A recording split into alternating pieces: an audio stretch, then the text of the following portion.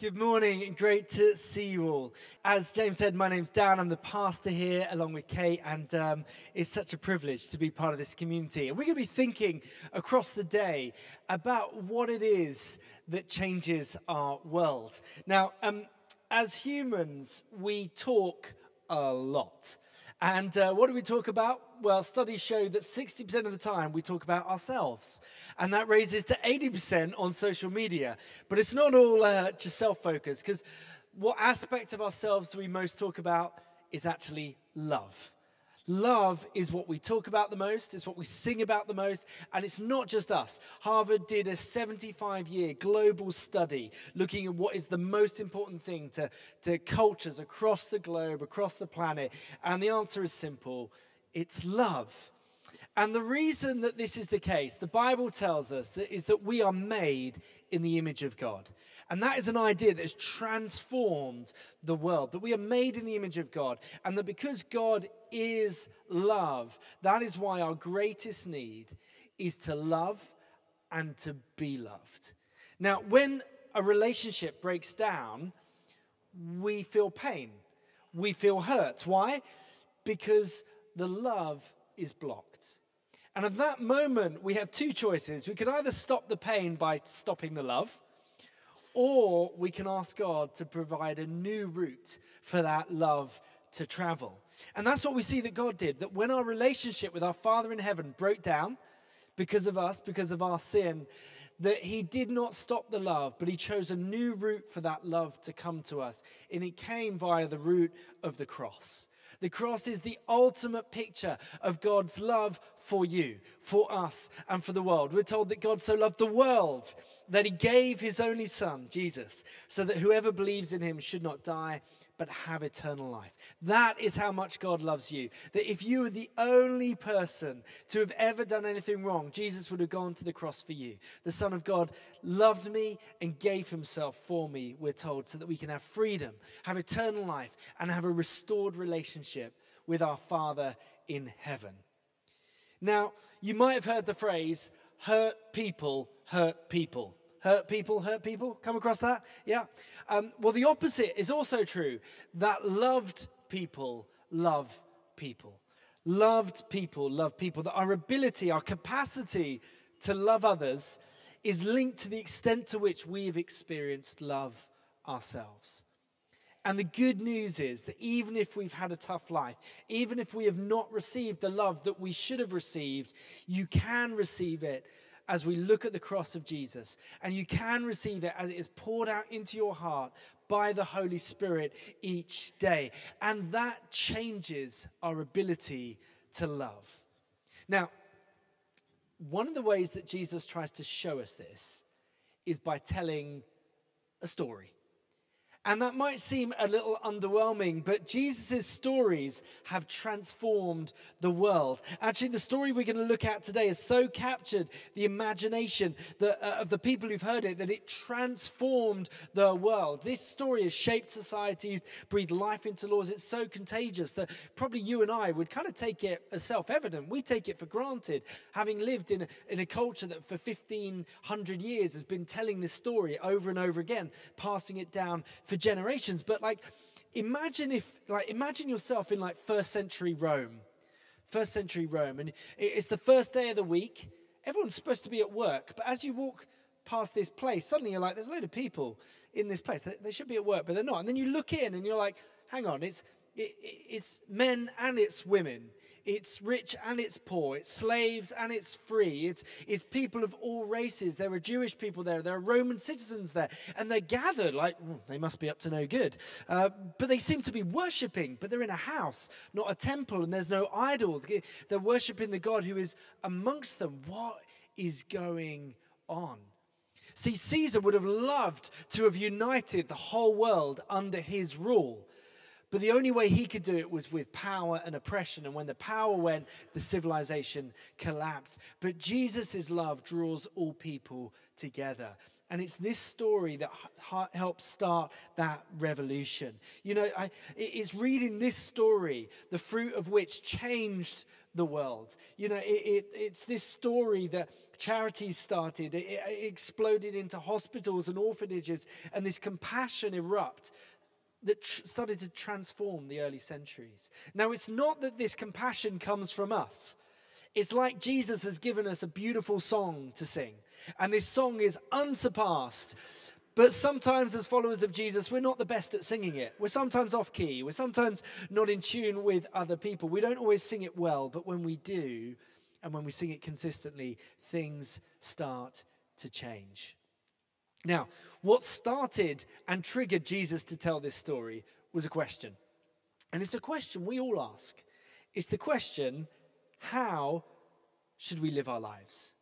What should we do with our lives that mean we can experience the best life possible?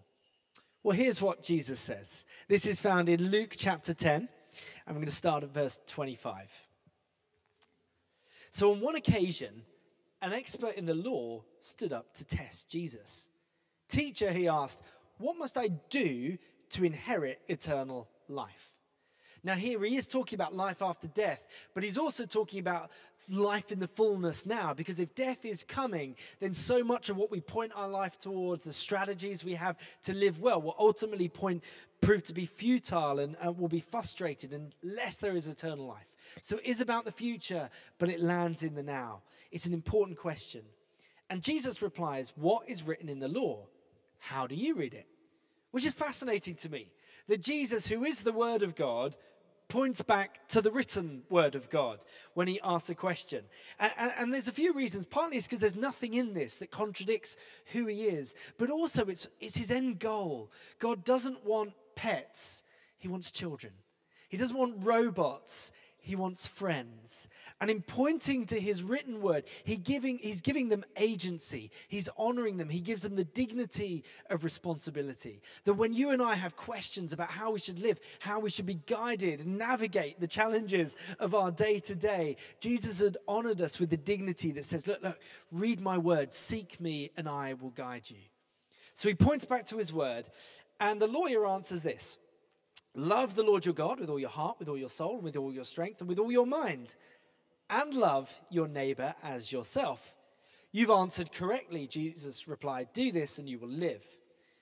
But he wanted to justify himself. So he asked Jesus, "And who is my neighbor?"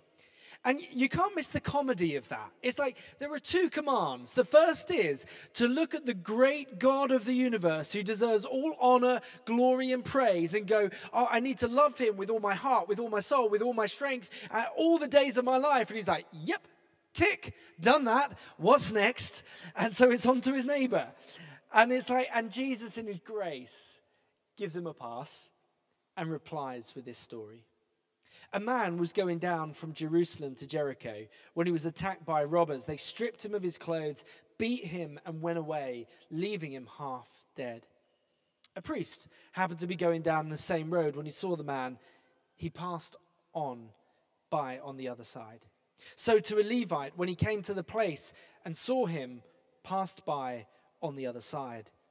But a Samaritan, as he traveled, came where the man was, and when he saw him, he took pity on him. He went to him, bandaged his wounds, pouring on oil and wine. When he put the man on his own donkey, he brought him to an inn and took care of him. The next day he took out 2 denarii, which is like 2 days' wages, and gave it to the innkeeper and said, "Look after him, and when I return, I'll reimburse you for any extra expense you may have." Which of these 3 do you think was a neighbor to the man who fell into the hands of robbers? The expert in the law replied, "The one who had mercy on him." Jesus told him, "Go and do likewise." Amen. This extraordinary story begins with a religious lawyer asking an extraordinarily flawed question. It's a really not a very good question. And it's kind of a picture of God's grace right up at the front, that some of Jesus' greatest words come from the silliest questions. I've actually found it's a good rule. I try and do this in my own prayers, to not filter my questions, because I often find it's the most selfish, most self-centered prayers that I pray that I get the clearest response from Jesus and hear from him so often. The lawyer asks, what must I do to inherit eternal life? It's silly. You don't do anything.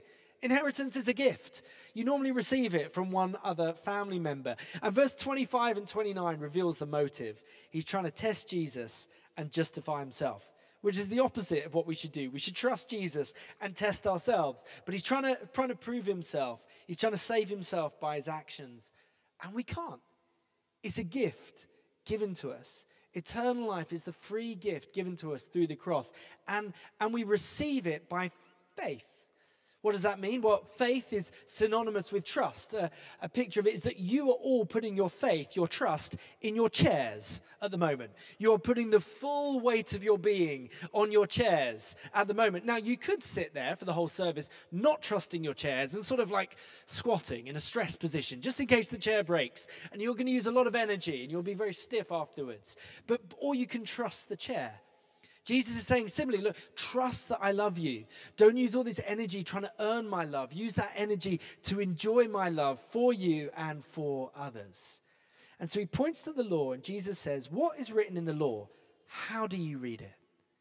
Now, when he says law here, he's talking about the law given to Moses, which covered every aspect of how they were to organize their lives. And so there's a lot in it. And so trying to sum it up was a frequently debated thing. It was something people felt, they talked about a lot. There were different opinions. They were passionate about it. I kind of think like how people used to speak about Brexit. It'd be that kind of thing. Everyone's got an opinion. And one of the things that is often said is what this lawyer quotes. He says, look, it's love God. That comes from Deuteronomy chapter 6. And it's love your neighbor, which we find in Leviticus 19. It's a summary of the whole law. We often use the words, it's to love God with passion and to love people on purpose.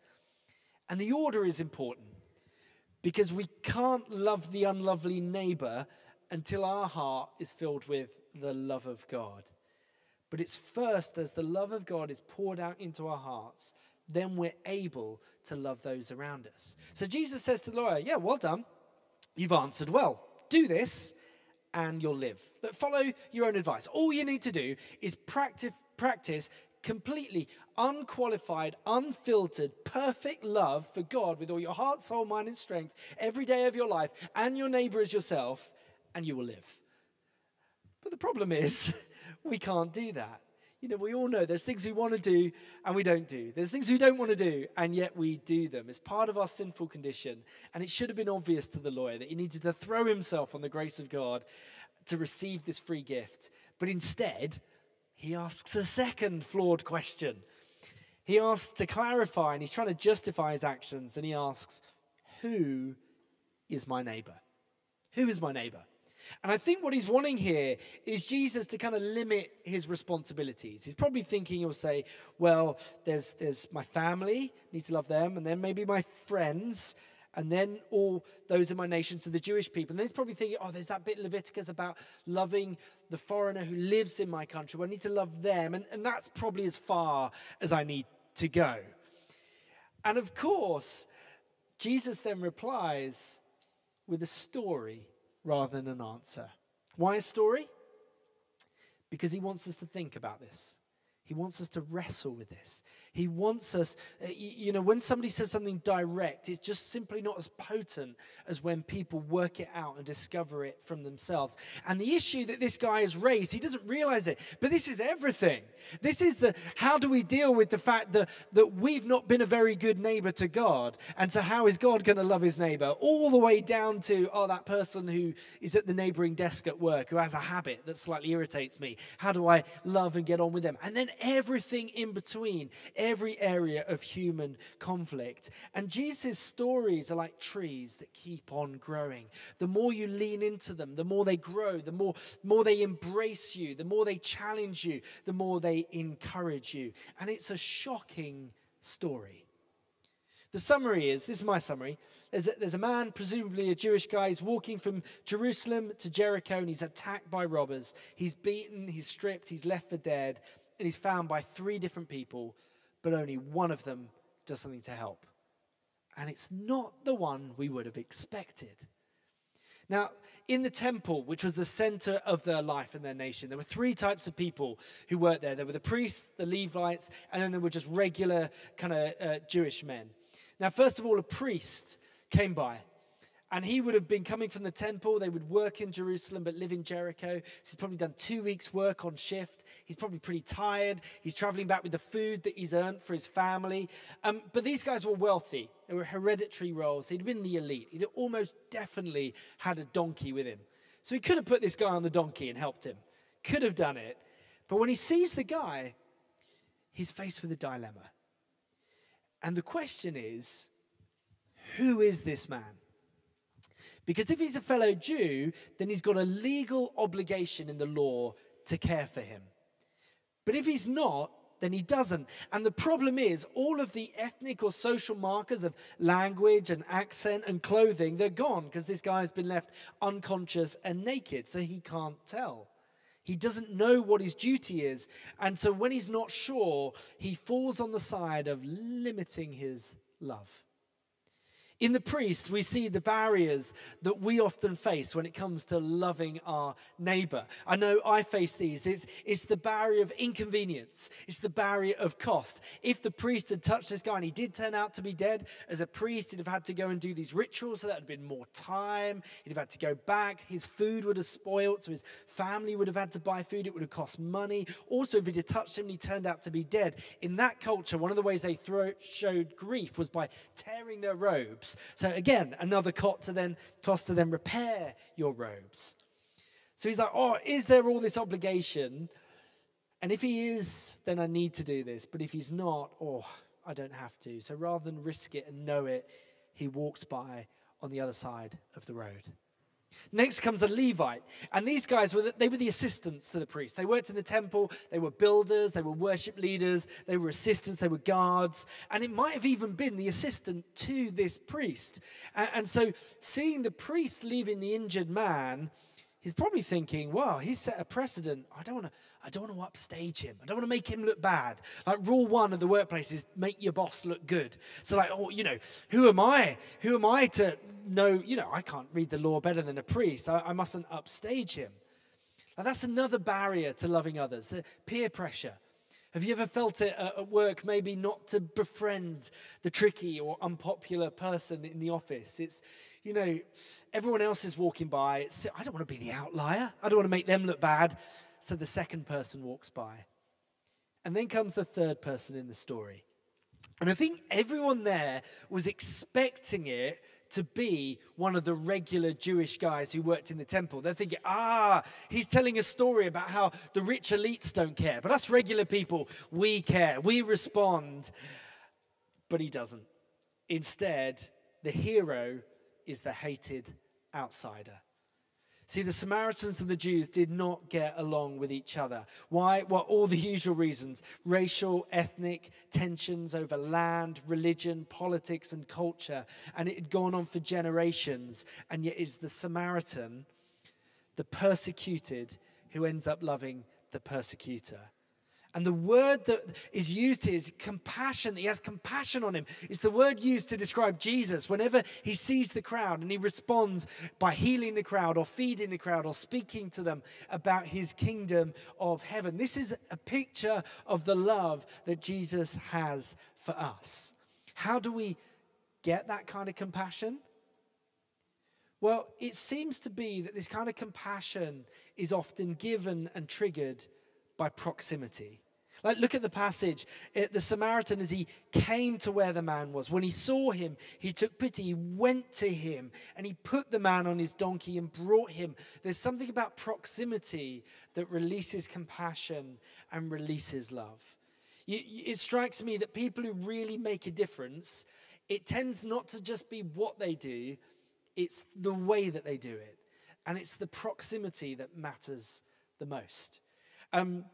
There's a guy who we have links with from our previous church, and in rural Kenya, there's a place called Lodwar, and And in that region, there's somebody who's led the community there and made a massive impact over many years. But it's not who you'd really expect. It's a Malaysian man called Francis, which is obviously he grew up quite far from Kenya. And when Francis was a student, he felt called to serve outside of his home country. And he felt this calling, so he thought, I'll put it to test. So he wrote to different churches and different agencies, and nobody replied except one that was in Lodwar, Kenya. And so he was like, okay, well, there I go. So he packed his bags and went off on this long journey. And whilst he's there, it's been amazing what he's been able to facilitate. He's helped the community build schools and pharmacies and hospitals and water systems. And he created this community called the Community of St. Paul.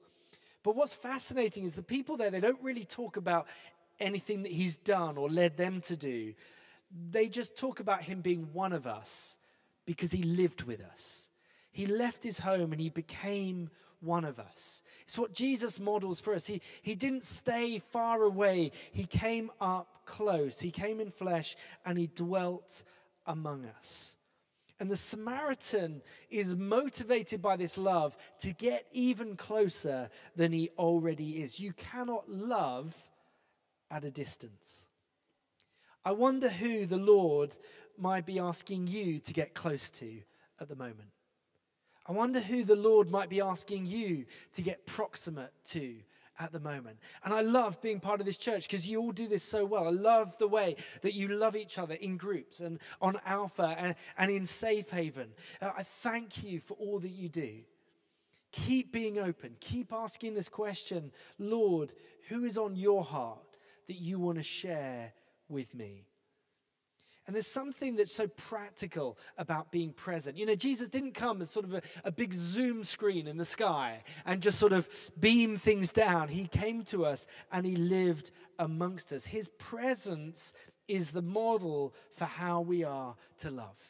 You know, one of the ways that we try and do this and grow in this here is Safe Haven here at Sabinas. And one of the things that you guys are involved with is here we help work with the probation service to host a space where people who are coming maybe out of prison and working with the probation service to rebuild their lives can have a space that's where they can be hosted and served. And Claire was telling me this week that there was a new guest who came. It was the first time there, and she was obviously a bit nervous. And she was welcomed by you who were part of that. And somebody made her a cup of tea, and she started to cry. And she said, why are you treating me this way? I'm here to be punished.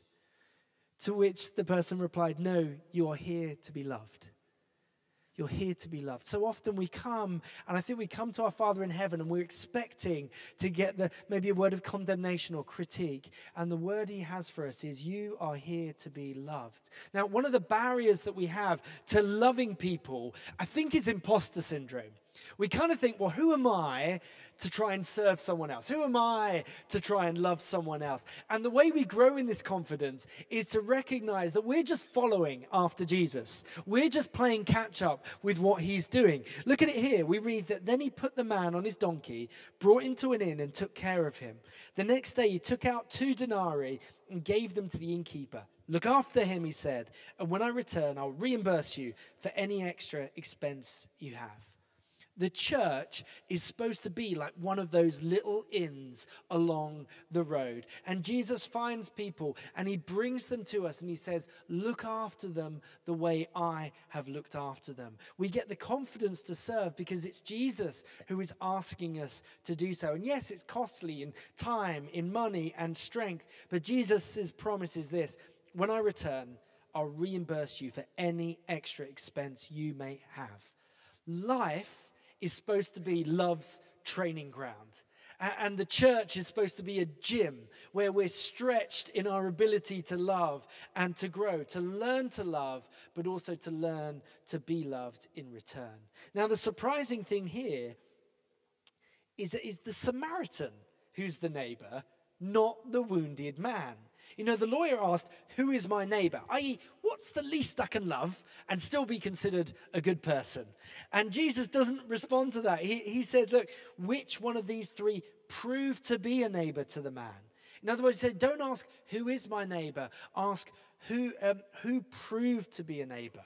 He challenges the approach. But remember, this is about having life in its fullness. This is what we're all hungering for deep down. And so what it means is, Jesus' teaching here means that my need to serve is greater than anyone else's need to be served by me.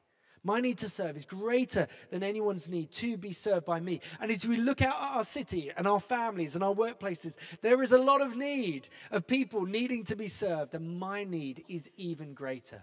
If you like, it's a picture of what's going on in my heart. And so the lawyer comes and he asks this question.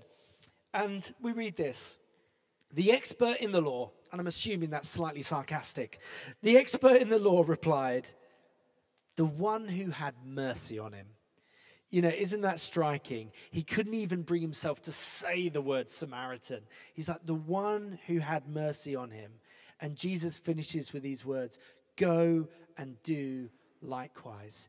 Asking who is my neighbor is the wrong question. The right question is, who must I become a neighbor to? And Jesus says, we'll start with your actual neighbor, and then go from there to anyone who is in need. You know, if I am asking that question, do I need to love them?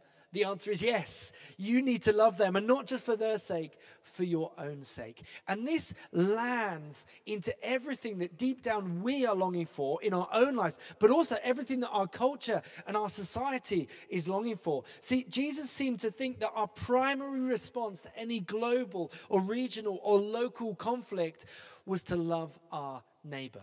It doesn't matter what we do or what we say or what we post. If we do not love our neighbor, then we are undermining that which we are trying to do. The command to love our neighbor was not a metaphor for something else. It literally meant to learn to love our neighbor.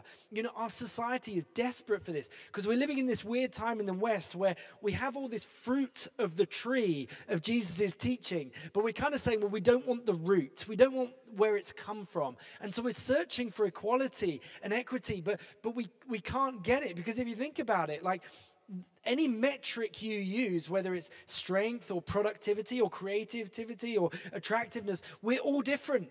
We're completely different from our neighbors. The only thing in which we are all equal is the amount by which our Father in heaven loves us and the extent to which he went to show that love by sending his son to die on the cross. Do you know what? You are so valued. You are so worthy, because worth is determined by the amount people are willing to pay for something. And Jesus was willing to pay everything for you.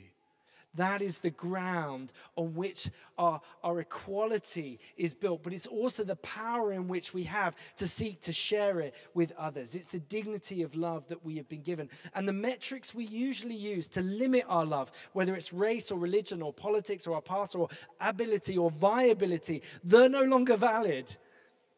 Why? Because those things didn't stop Jesus when he picked me up, when he picked us up. See, the key thing is we are only able to love in this way if we see ourselves first not as the innkeepers looking after people Jesus has brought to us, not as the Samaritan doing wonderful things, but if we first see ourselves as this wounded traveler. I am the wounded traveler. Jesus found me abandoned by the side of the road, bruised and battered with nothing to offer. And religion couldn't help, and piety couldn't help, and I couldn't help. But he stopped and he picked me up and he carried me. And in doing so, he paid the price. The Samaritan makes a risk. He carries this guy into the town. He might have been beaten up just being there. He also had a half-dead guy on his donkey. Like, he looked really guilty. He took a risk, but Jesus didn't take a risk. He gave it all when he laid his life down so that we could be set free and that we could be reconciled with him and with each other. It was a risk. But what do we do to inherit eternal life? Maybe that question wasn't so foolish to begin with. Somebody has to die. And Jesus died so that we wouldn't have to. And in that moment, it's that debt of love that each of us carry in our hearts starts to be filled up as we look at the cross to see how far he went and receive his love by the power of the Holy Spirit that lives in us and wants to be at work in our life. Loved people are able to love people. Amen? Amen. Why don't we stand?